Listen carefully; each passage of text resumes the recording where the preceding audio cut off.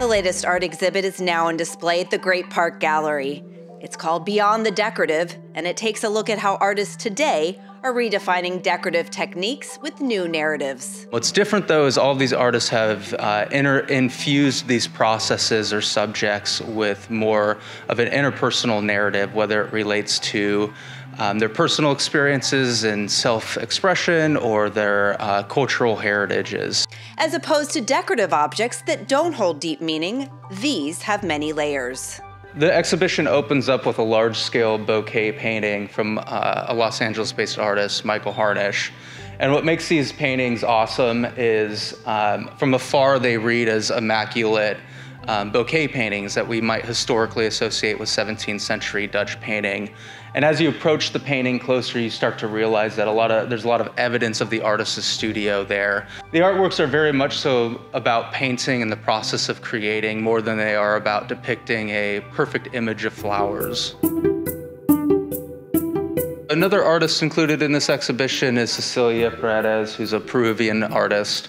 And she's got an interesting process that's based in photography, but it also includes performance and painting as well. As you look at the piece, you'll notice 3 female figures who are painted in the same pattern as the wallpaper. And that wallpaper pattern is culturally significant to her Peruvian heritage. So there's a lot of underlying meanings to the artworks that are on display here. Such as the next piece from artist Reed van Brunschot. It's a kitchen sink along with dishes wrapped in a divorcee's wedding gown.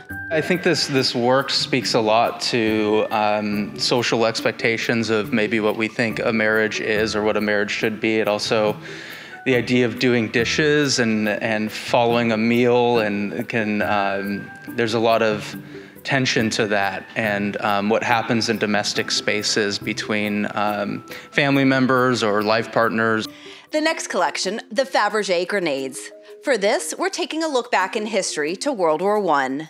The renowned jewelry manufacturer, Peter Carl Fabergé, was versed in metalwork and as a result, recruited by the Tsar to help with the war efforts. When World War I started, they turned his jewelry factory into a munitions facility, and he made over 6 million grenades. So there's this incredible arc and story of Fabergé's life wrapped into this Fabergé grenade story. The beginning starting with an egg, a symbol of life, and ending with a grenade, a symbol of death. And the way it's displayed is also a work of art, a 1-inch thick coating of acrylic resin, and each work weighing in at about 100 pounds. But the finish is part of the whole beauty of the piece, because it's, you can see the way that the light moves through them. It makes them look very dimensional. And they're super slick, they almost look wet. So it's this ultra modern finish for something that's old. It's kind of a juxtaposition there again. And lastly, it's like standing behind the safety glass, like you're standing behind the bomb-proof glass when you're looking at this thick glass. The next artist we met takes found objects ready to be discarded and then turns them into pieces to be displayed. Samantha Greenfeld explains how she came to name her collection. Midden is actually an archaeological term for ancient trash deposits that they'll go through, and it helps them understand a society not just based on its most valuable objects, but the everyday, the things that a regular person might discard. All the actual objects are used with Kills paint, coating them in white, a nod to classical Greek and Roman sculptures. I've had some people be like, oh, I feel like this is like an I Spy, and that's kind of what I like about it, where people will see something that they will recognize, and something that they might have had as a kid, like a video game console cartridge, or there's little things that are really exciting that I've had a lot of people have a connection to.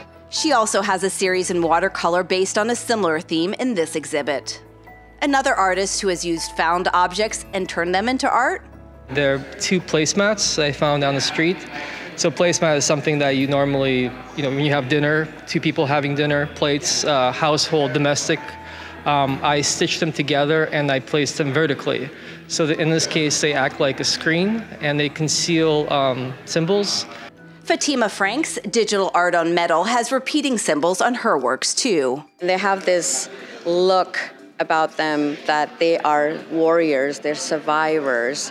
There are also elements in the background which have layered with multiple meanings. By putting all these little vacuum cleaners together in a form of a pattern, I am not only making a commentary on women and their perceived gender roles at home, I'm also using the decorative form as a sense of aesthetically, to be aesthetically enjoyed.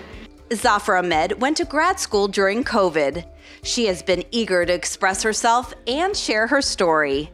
Now she's able to do so with her vinyl wallpaper art.